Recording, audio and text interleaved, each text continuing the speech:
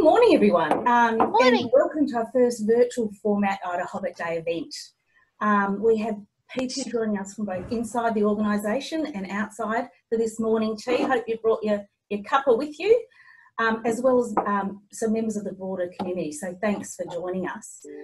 Before we begin, I want to acknowledge the land upon which we're broadcasting on and pay my respects to the traditional custodians of this land, both past, present and emerging. Many of you will already know that we are in fact celebrating 30th anniversary this year of when, on May the 17th, 1990, the World Health Organization removed homosexuality from the classification of diseases and related health problems. This specific date, on May the 17th, was then marked as a day of recognition and celebration known as the International Day Against Homophobia, Biphobia, Interphobia and Transphobia, or as we know it now, IDAHOBIT, celebrating LGBTIQ+ people globally and raising awareness for the work that still needs to be done to combat discrimination and inequality. Two esteemed guests who I'm more than thrilled to be able to introduce to you all shortly will share with us their lived experiences of LGBTIQ+ advocacy, anti-discrimination, creating inclusive communities and what the future holds. There will be a time to ask questions at the end, so I please really encourage all of you to use the chat function on Zoom to start logging your questions. But before we hand over to the guests, it might be important to give another perspective on IDAHOBIT and its origins, one that is much older than the 30 years. Whilst I'm confident many of you already know the origin of IDAHOBIT being the World Health Organization classification, you may not know why May the 17th was the date chosen. For a long time in Europe, May 17 was unofficially labelled as Gay Day, because when written in the date of 17/5, it had a natural affinity with paragraph 175 of the Penal Code in Germany that criminalised homosexuality. Records of thousands upon thousands of people charged under this law were then used during World War II to persecute, imprison, and in many cases murder homosexuals. The date was reclaimed as a reminder of the importance of inclusion and the impact of othering behaviours when we treat people as other than ourselves. And it's also important to remember that IDAHOBIT is not one single campaign, and nor should it be the only time that we work towards inclusive practice. Today is just a moment when thousands of ideas and initiatives converge over a single vision: freedom and equality for all sexual, gender and body minorities. And with that, I'm so happy to be able to introduce our first speaker, Ro Allen, Commissioner for Gender and Sexuality since 2015. Ro is an experienced and long-standing advocate for LGBTIQ+ Victorians and has held leadership positions in both community and government sectors. Ro has been a member of 3 Victorian Government LGBTQI+ ministerial advisory groups and chaired the Ministerial Advisory Committee on LGBTI health and wellbeing between 2007 and 2009. Thank you and welcome to Ro. Thank you, and thank you for having me. I come from land of the Yorta Yorta, and I want to acknowledge the first peoples of this country and pay my respects to their elders, past and present. Thank you for that most detailed background IDAHOBIT, and I learned something as the Commissioner for Gender and Sexuality. I see Aram nodding too. I didn't know that about May 17. So I knew the World Health Organization had removed homosexuality as disease, but I'm going to get a copy of that from you. That was fantastic. I'll look very knowledgeable to the rest of the community now. So the brief I've had today for Jewish Care is unsurprising. You wanting a bit of a personal piece, which I think is it's refreshing. So I'll do that. But before I do that, I want to do a shout out to you all about getting your Rainbow Tick accreditation. That's not something you get on a Wheaties packet, Bill, is it? So you got to work really hard for that. As many of you would know, and it's a big achievement. And I'm sorry that COVID has meant that perhaps you haven't been able to party hard about that. But you know, I've noticed it, others have noticed it, and we notice a lot of the things the Jewish community do and come out and do first before others. Certainly with the conversion practice piece of work that I'm working on right at the moment, Jewish community and broadly in Jewish care were pretty much the first out of the docks to support it and say, you know, praying away the gay is not okay. And I want to acknowledge that you've stood for the minorities for so long and supported our community, which has been amazing. So perhaps preaching to the converted with this group today. But anyway, I'll try and keep to my 15 minutes so Aram gets a bit of a crack. But I was reflecting last night about how I got into LGBTI advocacy, and frankly, I could dish up a lot of stories, but it was a complete accident, is the truth. I moved to Shepparton for a 12-month position just to round out my CV as a youth worker, to get rural and regional on there. I was working for the World Council of Churches overseas at a conference, and they asked me about, you know, as a young thing, I asked me about rural young people, and I didn't have that on my CV. So I came back to do 12 months in Shepparton, and I turned up and they put me on Win Television, which I think still exists in rural and regional Victoria, I'm not sure, as the new youth worker in town. And the following week I had 3 gay and lesbian, it was then, gay and lesbian kids come into my office and say, thank goodness you're here. We need to start a youth group. So once I rubbed the tattoo off my head, you know, we got on with it. And I suppose that's really what I realised. There was absolutely nothing for young people in rural Victoria, and the advocacy journey that I had to go through was born at that point. So, you know, I was physically beaten. I had my car scratched up. I had lemons thrown on the roof of my house in the middle of the night. All those lovely things.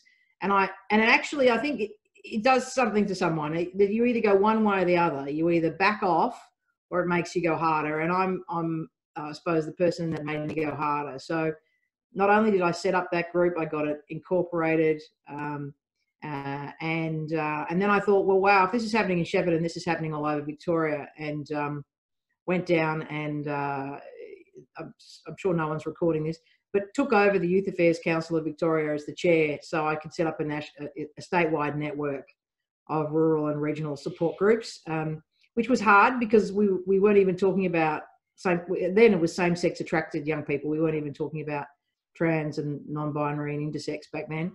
There was a great gang there that supported in doing that, and we set up a statewide network and did training back in the day. And you know, I remember going out to rural areas and you know, people saying, well, we don't have that disability here. You know, that's how archaic we were back in the day. And so that's now turned into what we know as the HAY program in Victoria, which has been supported by both governments in Victoria. I mean, I was really lucky then. I was able to work with the National Human Rights Commissioner, Chris Sidoti at the time, and we set up a project called Outlink, which was looking at rural and regional same-sex attracted people all over Australia. And from there, you know, I thought, well, we've got to get this embedded in government, and we worked really hard to set up what was Australia's first Ministry Advisory Committee, what was in Department of Human Services. It was gay and lesbian health. It wasn't even lesbian and gay back then. It was the other way around. It didn't have all the other alphabet on it. And we were a Minister Advisory Committee. The fact that we were attached onto the back of food and hygiene in DHHS and we met in the basement didn't matter. We were real and we thought we were Christmas. And it grew from there. The second one, I was fortunate enough to chair, and it grew to be health and wellbeing of LGBTI, and it was a hybrid model where we had department directors and community members, and we really got traction at that point, and it was the first time we had a sort of whole of government LGBT, or not whole of government, whole of health LGBTI focused statement. So, you know, it just sort of grew accidentally out of my own experience, I suppose. And then before that, or around the same time as that, I looked to ministry. So I was formed and born into the Uniting Church, and that's where I got my social justice grounding, I suppose, and grew up as a teenager in the prison support group and South African support group and everything else. And was heading into what I thought was a life of ministry, and then my sexuality was a bit of a hurdle. So I ended up being the first out lesbian at the time to candidate openly for ministry in the Uniting Church. So that, don't ask me any year. I can tell you what everybody was wearing and the smell in the room and how sunny the day was, but I can't tell you what year it was. It's a crazy thing about my memory, but whatever year that was, it's written down somewhere, created a lot of media storm about being an out lesbian candidating for ministry. I was actually accepted, but then deferred when ABC Compass was chasing me around to get my story, and that's when I started Uniting Care Cutting Edge up in Shepparton. So that was sort of the story, really. And then a quick jump forward in how I became the commissioner. Well, I went on with the rest of my career and was a commissioner in the employment and skills area. And when this position was created, I thought, well, I just pretty much need to elbow every other possible person out of the running and apply for this. So I worked out who the other 5 people might be, and I had coffee with 4 of them and said, would you support me in my application? And they could see I was pretty damn keen. So I just feel like, for me, this is, as commissioner, and seeing, when you say 2015, that just seems like, sometimes that seems like a minute ago and sometimes that seems like a life ago. But I've been really proud of what the Victorian government has been able to do in the last 5 years. We've changed a lot of laws. We've done a lot of training. We've put a lot of money out. We're building Australia's first Pride Centre. I think overall we're close to $40 million into LGBTI initiatives since the Andrews government came into office. So unfortunately, I'm still the only commissioner in Australia. Victoria is the only state that has one. There's a few other states kicking tires around, but and watching the success or not of what we're doing in Victoria. And we're trying to share it broadly and globally, but yeah, accidental commissioner. But really happy to talk more and answer any questions on any of that. I haven't talked much about the government. I should probably talk about what we're doing right now, just a quick list. Aram's laughing at me. I did say I'd do that. As I mentioned, before COVID, we were going into a piece of legislation around conversion ideology, and that will come back on the table. We're looking at the Equal Opportunity Act broadly, and that'll be pretty much the last 2 pieces of legislation to get us across the line. Building the Pride Centre, as I said, we're developing a roadmap for rural and regional communities, which is the combination of the whole rural and roadshow that I've been doing for the last 4 years. Where I suppose the big ticket item is we're doing a whole of government LGBTI strategy. So that's the first time we've had a whole of government, not just health. It's, you know, policing and environment and the whole 8 departments plus all the agencies of government. Whole consultation strategy, which I'm sure I expect lots of submissions from yourselves about what we should be doing, and that will set the benchmark, but also set the roadmap for the next 10 years of how we're going to get to LGBTIQ plus inclusion.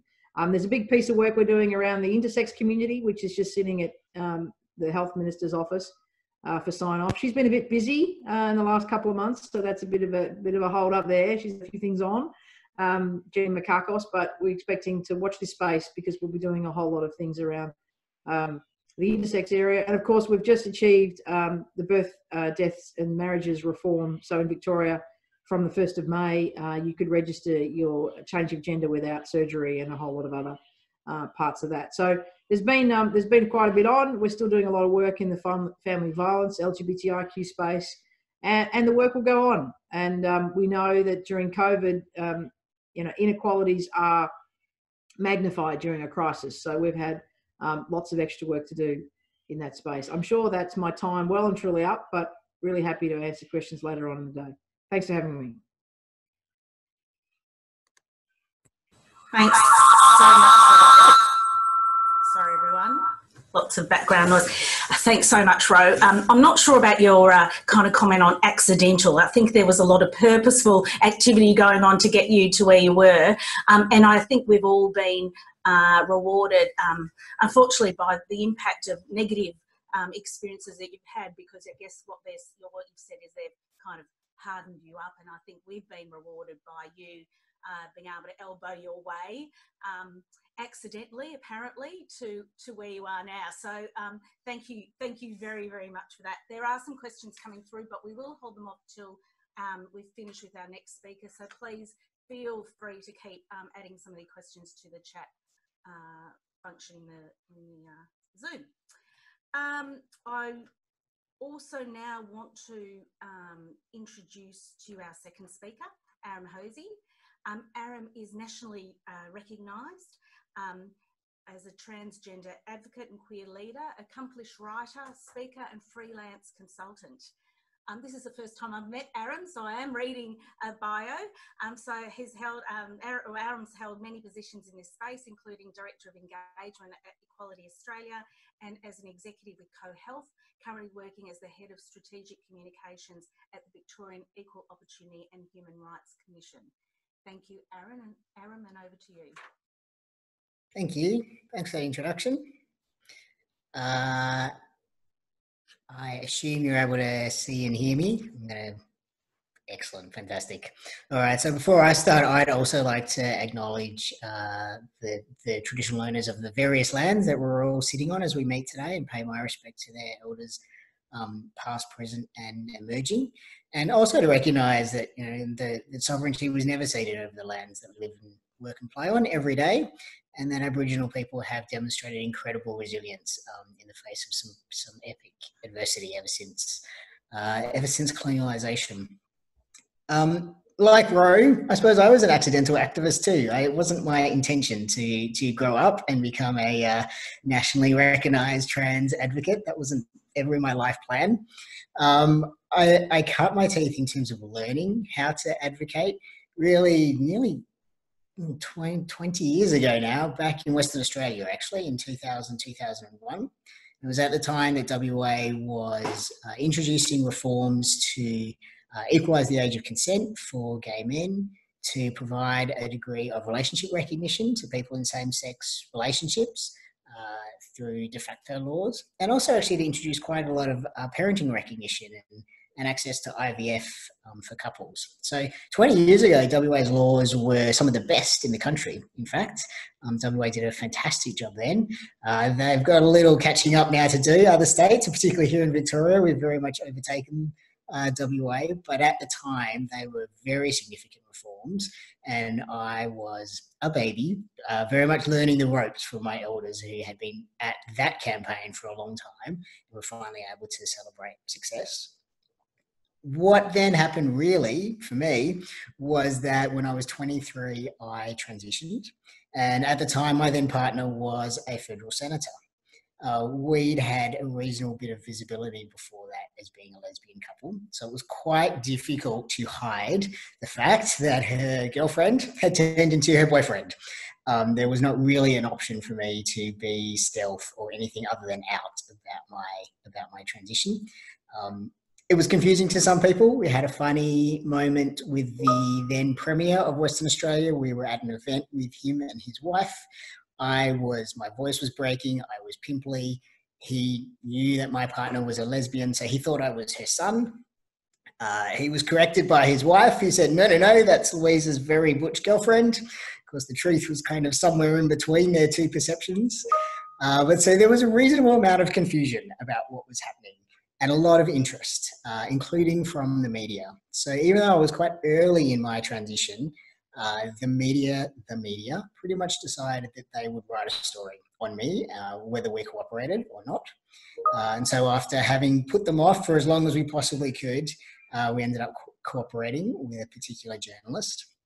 And so one Saturday morning, I walked in to get the morning coffees and found myself on the front page of the state's West Australian newspaper. Big picture of me and the title, Senator's Sex Swap Partner. And lots of double takes from people in the cafe as I walked in and got my coffees and scampered back home pretty quickly and didn't really leave the house for the rest of that day. So I was thrust, I think it would be fair to say, into kind of having quite a public role, and remembering that this was a time that was before anyone had heard of Laverne Cox or Caitlyn Jenner or Catherine McGregor. and was in Western Australia. So the idea of trans people existing, and in particular a trans man existing, was quite kind of foreign to people. No one knew about it. There was a lot of curiosity about it. The other thing that I realized in transitioning from being essentially a lesbian to being trans was that I lost rights. So after those fantastic law reforms that WA had introduced in 2000, 2001, I gained male privilege, fantastic, but I lost a whole bunch of other legal rights. So as a lesbian, I could access mental health and medical services that I needed. As a trans person, in order to access transition related medical care, that was only available through the private health system. So you had to be pretty privileged and have some money to be able to just access your basic healthcare. My identity was no longer my own. The state had an opinion about who I said I was, and at that time you couldn't change your documentation. I couldn't change my birth certificate, I couldn't change passports. My documents continued to list me as female when I very clearly wasn't. The discrimination protection that I had as a lesbian and in a same-sex couple, I had far less discrimination protection as a trans man. So it was a stark kind of shock to see that by my physical body changing and me becoming the person that I really was, I suddenly was a human being with a whole lot of less rights in the world. So this is really where the accidental activism happened, I guess. I was already out. There was no pretending like that wasn't me. For the rest of my life, anyone who Googles my name will know that. So the combination of already being out, of being in a relatively privileged position, of having some political access by virtue of my partner meant that I kind of fell into advocacy. And so I've been incredibly privileged to be involved in a range of campaigns over that time, and the world has changed really significantly for trans people. So I'm confident now that with the exception of maybe a couple of outlets, nobody would ever write a story about someone being a sex swap anyone. I think the media, whilst there is still a long way to go, has really shifted in its understanding and its language. The laws around Australia are still quite patchy around people's ability to change their documentation, but certainly here in Victoria, we've got some of the best legislation in the country, and we've seen many other states also reform. So New South Wales still needs to catch up, so does Western Australia, but the Northern Territory, South Australia, the ACT, Tasmania all have really great legislation now which enables people to change their details. Passports have also changed. I was happy to be involved in that campaign, and I saw through that the power of personal story, in fact. The backstory to how that happened was that Kevin Rudd was the foreign minister at that time. He had been demoted, and he had a couple of constituents of his visit him in his electorate office. They were trans women who happened to live in his electorate, and they came and they talked to him about their experiences just as being trans women navigating the world. And he was so moved by what he heard that he came back to his department and said, well, in my portfolio, what can we do? And the only thing that he could do in his portfolio really was passports. And that was where then the passport change came from him looking for a way to make a positive difference after hearing personal stories from people within his electorate. The other reason that I think passport reform happened so successfully at the time that it did was that there was an alliance of activists who worked on that and worked in cooperation with government. And so I also saw the incredible benefits that come from working in allyship and working with government. Sometimes you need to yell at government a little bit, but also sometimes working with government and together trying to come up with a good solution. Being a bit inside the tent can be incredibly important for getting things done.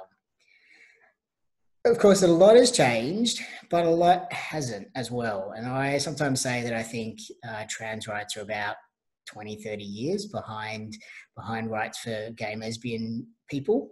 And in fact, where we started talking about the declassification of homosexuality as a mental illness is a case in point, because it wasn't until last year that the trans experience was declassified as a mental illness. So up until 2019, until last year, being trans was still considered to be a mental illness. When I transitioned, step one was go see a psychiatrist and get that diagnosis essentially of yes, you are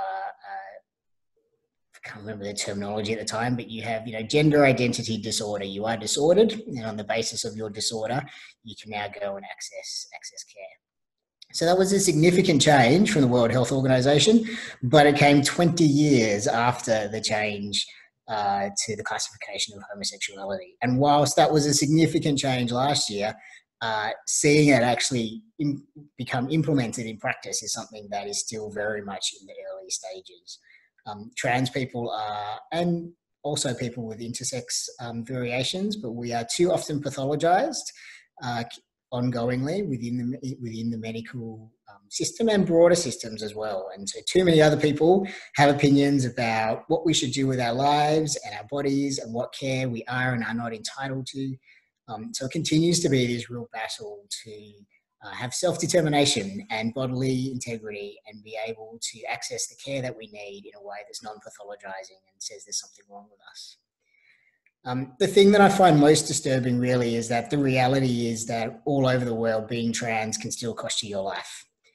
In many, many countries around the world, trans people, particularly trans women of colour, and particularly trans women of colour who may be engaged in sex work, run the risk of incredible violence being directed towards them and often murder and brutal murders too. We have the Trans Day of Remembrance once a year, and the numbers of people that have been murdered the year before that we know about are always incredibly distressing. Here in Australia, there's less likelihood of you being murdered for being trans. Instead, we kill ourselves. So the reality is the statistics show that close to 1 in 2 trans people in this country will have attempted suicide. It's attempted suicide, not thought about it, but actually attempted it. And all of the ongoing research that we see coming out, looking at the mental health of the LGBTIQ community broadly, but in particular looking at trans and gender diverse people, shows that the indicators around mental health are not getting better, they're getting worse. So even as law reform is slowly progressing and we're seeing some reforms, the mental health indicators are getting worse. And that's because we're existing in a world that continues to tell us that we are wrong, continues to pathologize us, continues to be very discriminatory. And we see it play out we saw it play out in the Safe Schools debate. We see it when the Marriage Alliance, having lost the marriage equality war, quickly rebranded to be Binary Australia, with the sole purpose, essentially, of fighting against trans people having rights. When you come up against those kinds of messages in the media and that kind of adversity day after day, it is not a wonder that so many trans people really struggle with their mental health. And so I guess when I reflect on those opening remarks about how today is an important day, both for celebration and for reflecting on what we still need to do and thinking about the impacts of discrimination, for me, that's the challenge and the mission going forward.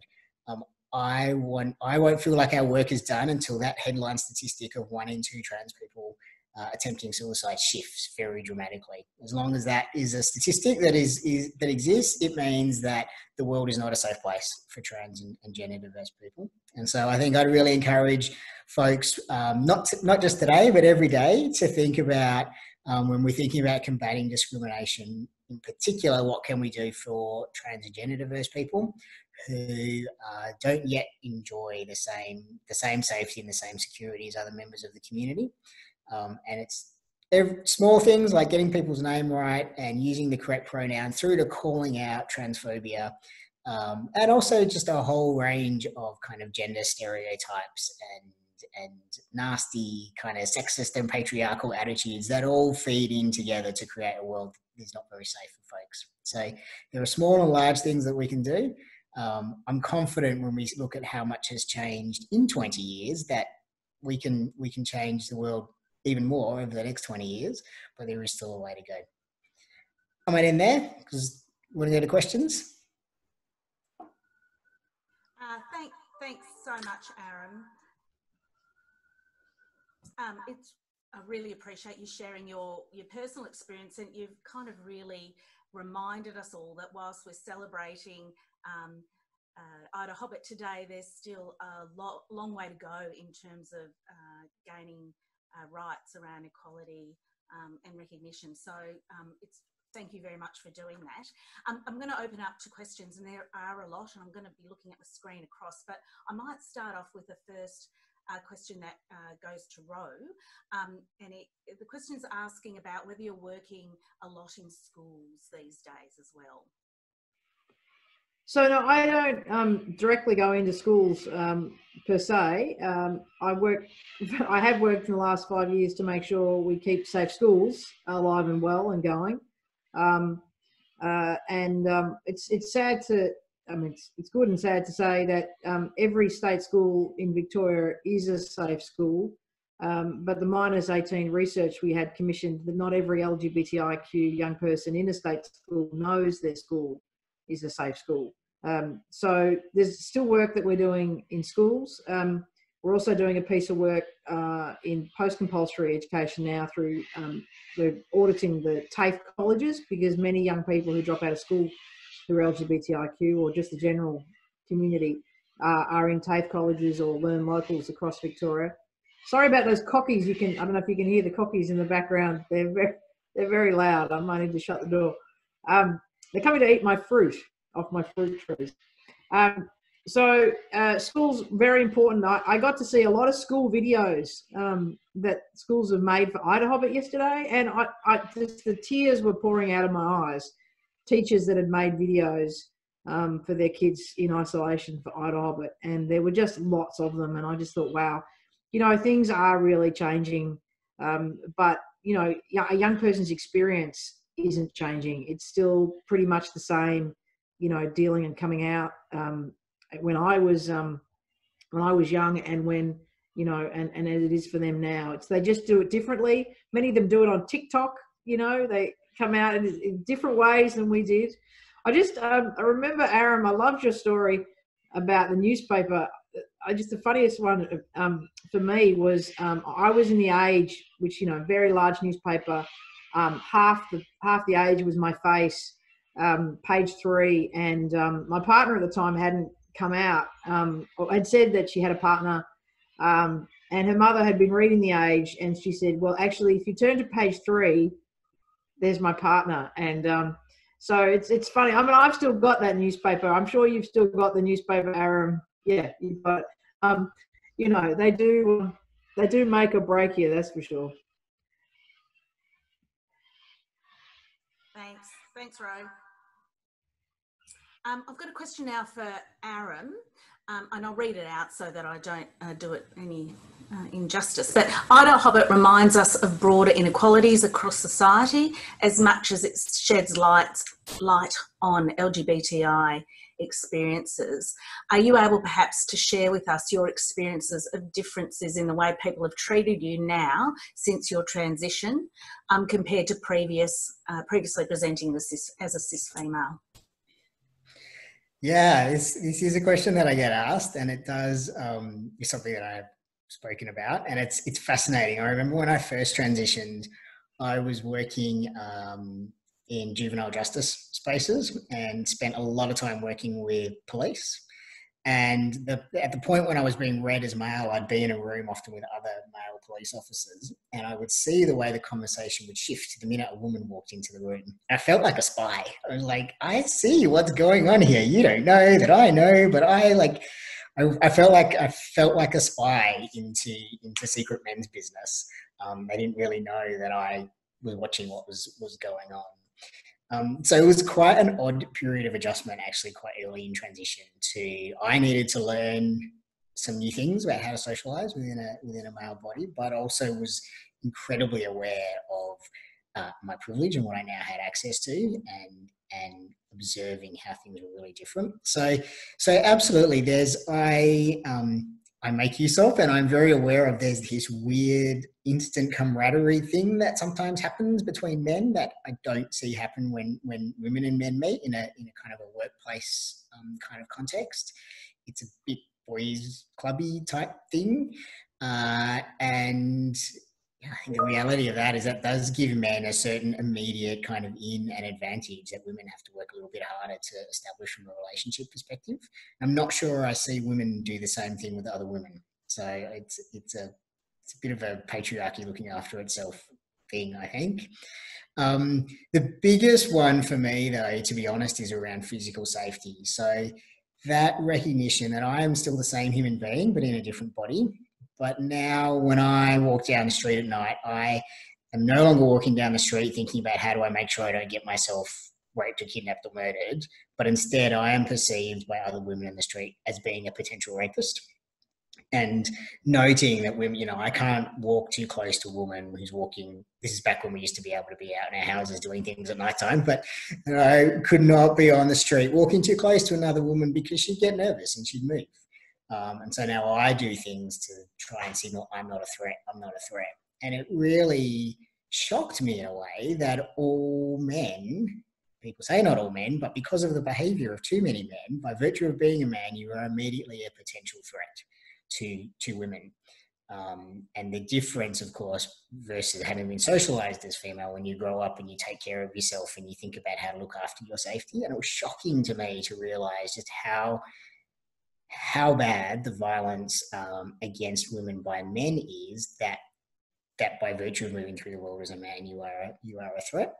So I've had some conversations with straight men about this because they don't really realise those differences. They kind of know it in a cerebral sort of way, but to really say the lived experience of this is, particularly at night time, in terms of how that looks and feels, is that men are just automatically a threat that women need to protect themselves from. So that was one of the greatest and starkest things that I still grapple with, and that still hits me around the head, just that experience of the threat to women's safety from men. And the seriousness with which men are taken just by virtue of being men. So I can say things now that I would have said as a woman, and I would have been dismissed as a angry, cranky, lesbian, man hater, blah, blah, blah. Say the same thing now, call out a man for his behaviour, and I'm taken far more seriously. Potentially can come also with a risk of physical violence, because you don't hit women, but you can hit men. But I've got some good how to verbally de-escalate skills because I was raised female. So it's these funny ways that the world kind of interacts around that. In many ways I'm physically safer, but in some other ways I'm exposed to new physical risks, but I've still got some skills because I was raised female, and how to use your words and keep yourself safe that men kind of don't have. And I continue sometimes to feel, even though I've now been transitioned for a long time, I do continue to sometimes feel a bit like a spy when I see the way men behave around women, not around women, when they're just with each other. We do have a long way to go, actually, on gender equality, is the short answer on that. Thanks, Aram. There is so much in what you said then that I've got about 1,000 questions and 1,000 comments to make, but I will hold off because there are more questions. So I'll just ask Ro the next one. One of the writers asked whether the Pride Centre is looking great. When do you expect it to be completed, and what type of services will it provide for the community? So October. Obviously, we're going to hold off the party until next year when we can all physically get together. Hopefully we can next year. It's going to be very exciting, as well as, cafe and bar. It's going to have Thorn Harbour Health, an Equinox for trans folk. It's going to have a legal offering, I hope. It's going to have -18 switchboard. Joy Radio will be operating LGBTI radio from there. The archives, which is the National Gay and Lesbian Archives that are accredited, are going to be moving in there as well. So we'll be able to get access to history in a way we haven't before. And then there's a whole lot of working spaces where people will be able to, other organisations will be able to work in that space as well. So it's going to be a hype of activity, I think, as soon as possible. Star Health is moving in. There's a whole the list. Queer Film are moving in, and Transgender Victoria. So it's going to be tight, but I think it's being built for organisations that don't even exist yet. It'll be here for 20 years, and I expect it'll be a great community place. It'll have a theaterette, so we'll be able to have events and functions and webinars. Of course, there's also the virtual Pride Centre that goes with it, the page. So, I'm expecting it'll be, people will gradually move in, as we do the social distancing thing. But, you know, definitely by the end of the year, it'll be finished. And if you drive past it now, it just looks so impressive from the outside. Thanks, Ro. Absolutely. We look forward to seeing it all emerge, and it will be a hub of a whole lot of information that would hopefully also help with changes that are required still. Aram, another question for you. What movement has there been in the medical field for trans folk to be able to access gender affirming surgery? And do you think there is room in our socialised health system to have scope for that to be added? That's a good question. I think the short answer is there's not been enough movement on surgery. I feel like surgery is a little too often put in the too hard basket. It's not to say that trans folks can't access some surgeries here in Australia, but they are largely through the private health system, and so largely require people to have health insurance or find other ways to fund it. Lots and lots of folks raid their superannuation and get early release of super in order to pay for surgery. So there are some surgeons operating in Australia. They do a great job. Not all surgeries are available in the country, and there was a great irony when there was very specific surgical requirements for the change of legal documentation that you couldn't actually have those surgeries in the country. So the law was essentially requiring people to leave the country, have surgery in order to be able to come back to the country and reform, change their birth certificate. So not everything is available, and certainly very, very little is available in the public health system. It's a complicated issue, as I understand it. I'm not going to pretend to be an expert on all things Medicare and billing items and the way that hospitals are run, but as I understand it, there are Medicare codes that should theoretically enable these surgeries to happen within our hospitals, but we need hospitals to be willing to make operating space and rooms available for that to happen. And we need to have surgeons who are appropriately qualified and working and willing to work within the public health system. So I feel like it's often in the slightly too hard basket. Actually making some progress, it's kind of seen as something that there's not that many surgeries and most people kind of manage to sort it out, and so it's a low priority. But it is one that I think we do need to try and make some progress on, and it should theoretically be doable within our health system. And it just requires those things about kind of hospitals and expertise and billing to all line up. Thanks, Aram. We've probably got time for two more questions. So there's two in the chat pool. One's a little political and one's much more personal. So I might just start with the political, and it's to both Aram and Ro. How do you think we can address the overly heteronormative experience of sport and increase LGBTI plus visibility, openness and celebration? I think we're working on it. So certainly Pride in Sport through ACON and Proud to Play. They're two groups that are working really hard, certainly for trans and gender inclusivity in sport, and there's obviously intersex issues as well. I've worked with the AFL, and there's not a bad policy for community football. And the AFL executive are like fantastic now. For my penance, I've had to go to the Brownlow and a few other things. So, you know, if they told me I had to go to so many sports things before, I've never been to a sports game in my life before being commissioner. Now I've flipped more coins at games than you could possibly imagine. But, you know, there's now Rainbow Roller Derby, which is the most scary. It might be emotionally inclusive, but it's incredibly physically dangerous. And, you know, there's roller derby, what else have I done? Ice hockey, all the codes are really soccer. We've played a game of soccer between the police and the LGBTI community for a while. I think it's just about continuing to educate and break down stigma. You know, I don't think it's about an AFL person coming out or any of the lately stuff being helpful at all. I think it's really just about getting the leadership and the local coaches at the local levels to understand what the issues are and put really good policies, code by code, into it. And we've certainly been supporting organisations to do that.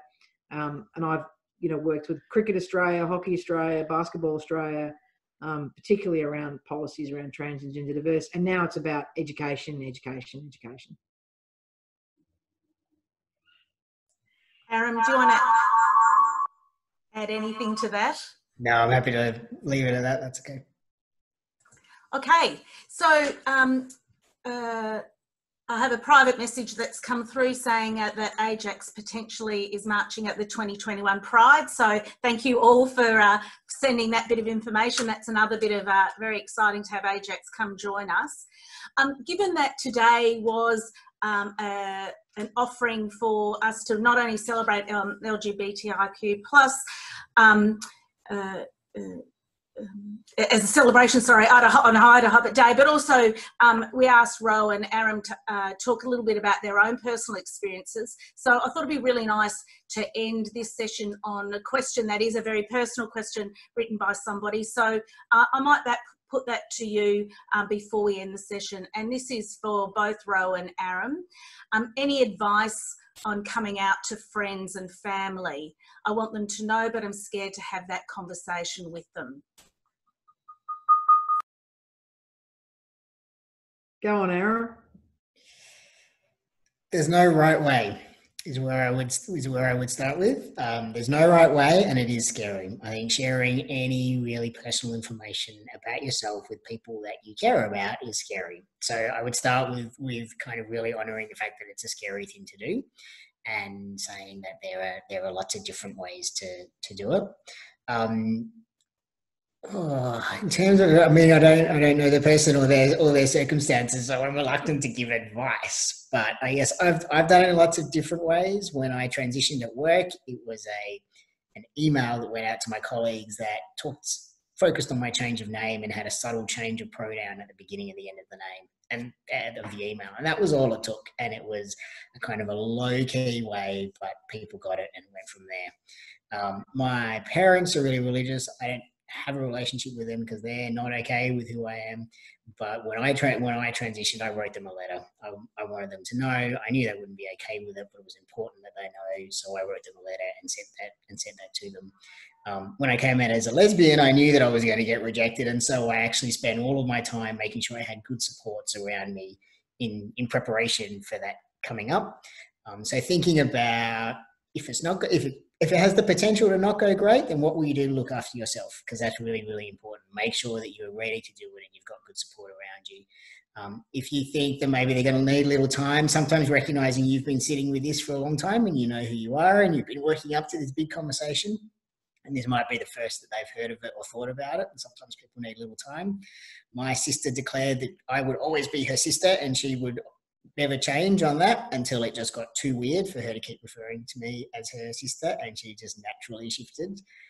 So sometimes people need a little time, and oftentimes people surprise you. So sometimes we can think this is going to be huge news and really scared about it, and sometimes people are like, yeah, I knew, or I didn't know, or I did know, but I love you, and none of it matters. So it's really hard to know how these things are going to go, and I think it's just about making sure that you're personally in the best possible place.